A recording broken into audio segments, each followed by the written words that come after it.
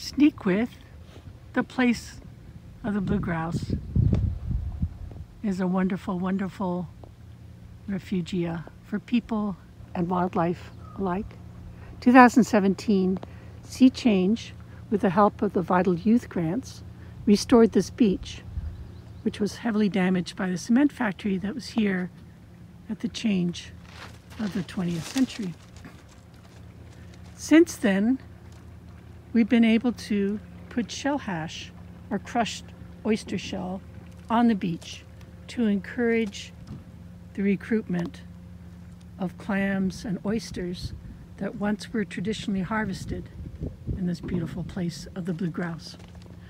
With the 2022 grant, we wish to continue the shell hash deposition on the shore towards the stream. But the first thing we have to do in order to do that successfully is to test the sediment both in the shallow subtidal area of the beach and the upshore to make sure that contaminants that were left over from that cement factory are not entering the estuary. And then we'll be able to move ahead with putting shell hash on the shore to protect those beautiful maple trees and to bring back the native oysters that are coming back into the inlet and other shellfish important to the Westanic people.